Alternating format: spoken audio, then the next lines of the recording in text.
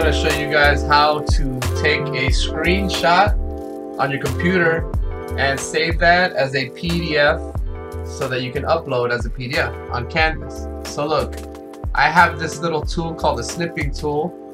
I'm going to go to File, let's go to New Snip, and I'm going to just take a screenshot of something, just anything you want to take a screenshot of, and then I'm going to go File, Save As, and I'm going to look for the Save As type. I don't see anything here, so I don't see PDF yet, so I'm just going to put JPEG.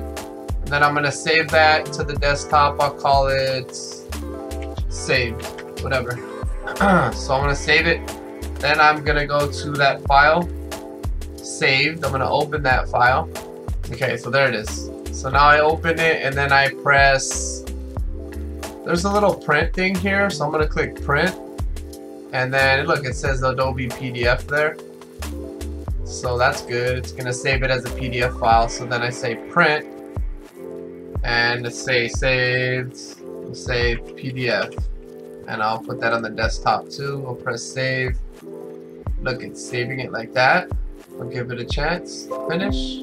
It says Adobe PDF. Your PDF has saved.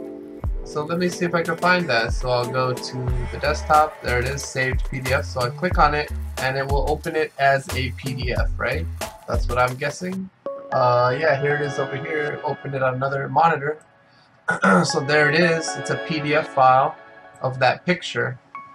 And that's it. So I just took a screenshot on my computer using the Snipping Tool, this thing down here. So whatever tool you guys have, this is on a PC, you probably have one on a Mac too.